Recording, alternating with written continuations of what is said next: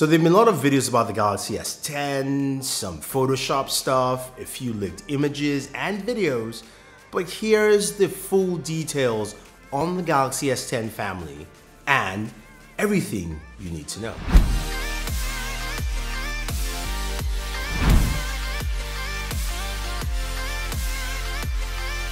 So Samsung went with something different this year for the anniversary edition of the Galaxy S line.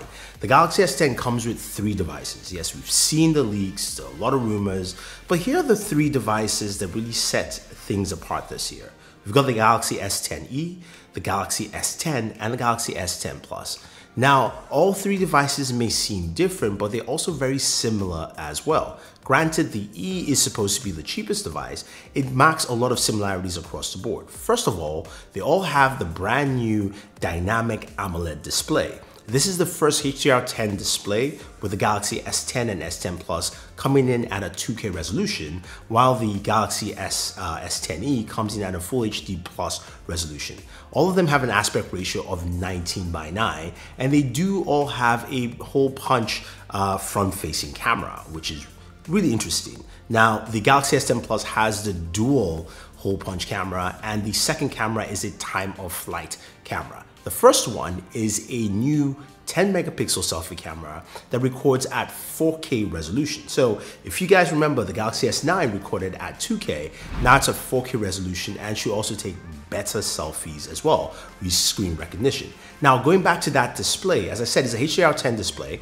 It's also a display that has 42% blue light reduction, which means right off the bat, it is much better to look at this display than any other display on the market. And it has a screen to body ratio of about 93%. So thinner bezels all around, it looks gorgeous. I mean, Samsung does this every year. They make really awesome looking displays. Now, the Galaxy S10e is the smaller of all devices, coming at 5.8 inches. The Galaxy S10 is at 6.1, and the Galaxy S10 Plus is at 6.4. I've got to say, the S10e feels really comfortable to hold. I enjoyed holding this device.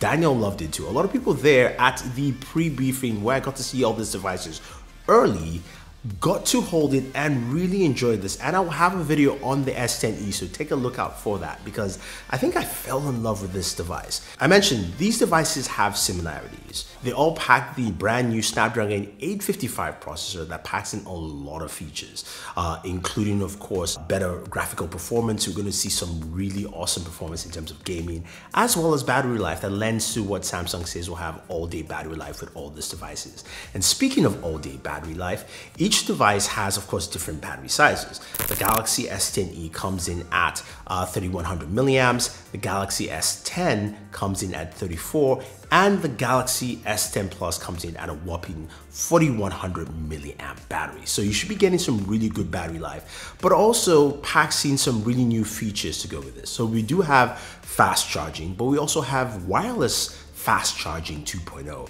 which Samsung says will charge all 3 devices at almost the same speed as their regular fast charging. So that's pretty cool. So we should be cutting our wireless fast charging times down to about an hour 30 minutes maybe, or hour 40. We'll have to wait and see and check that out. The other thing they've added to all 3 devices is also something called wireless power share, or as you would like to call it, reverse wireless charging.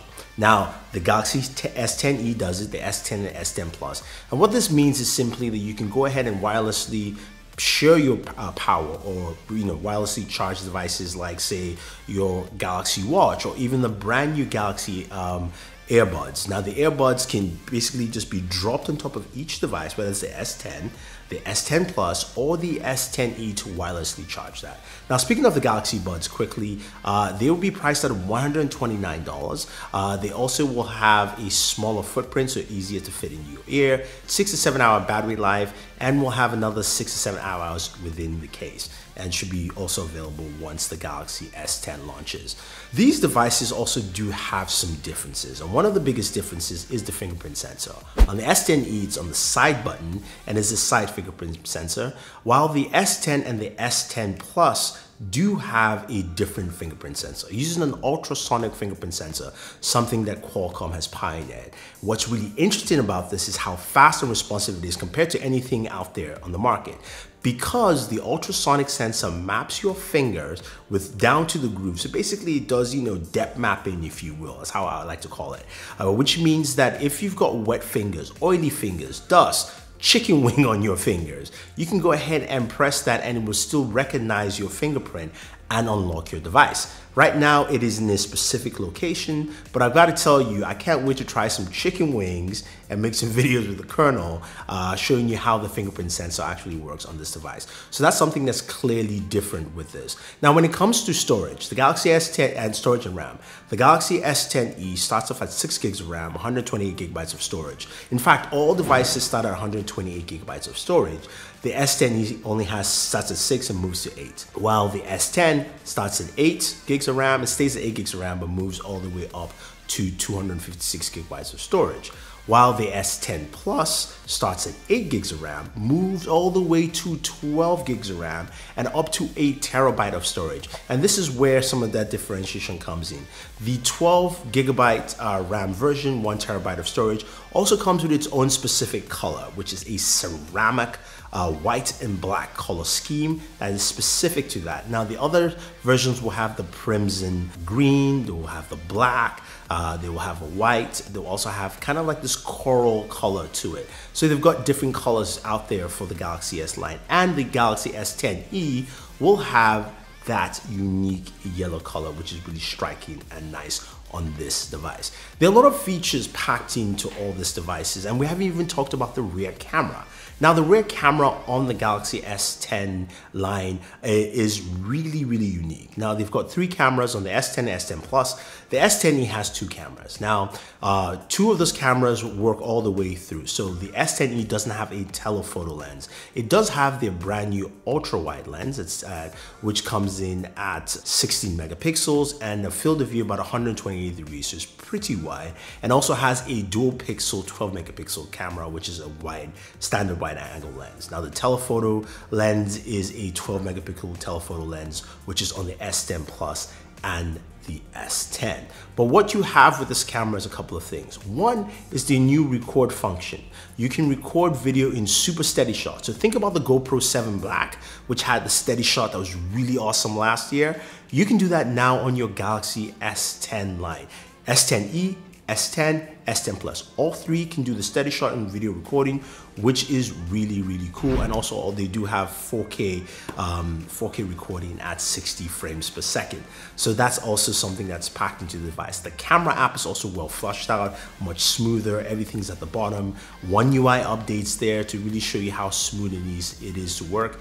The headphone jack is still there. So if you're wondering, just like me, you can plug in your headphones that you have and enjoy your Galaxy S10 audio right there, which is also pretty good. Now you've got dual stereo speakers as well on this device.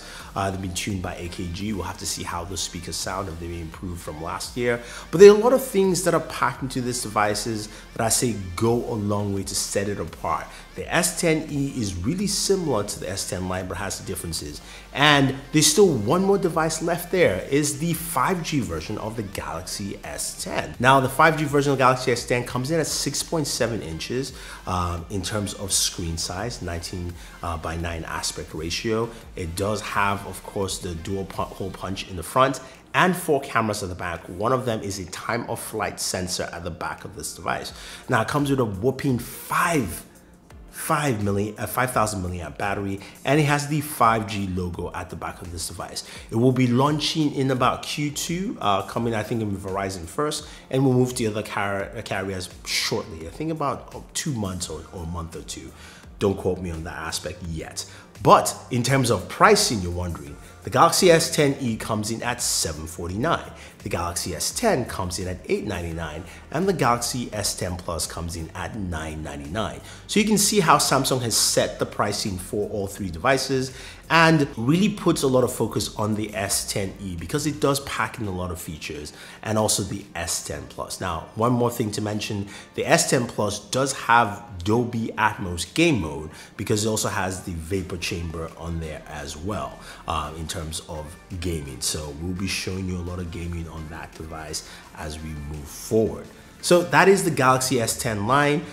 Pre-orders will start on February 21st for you.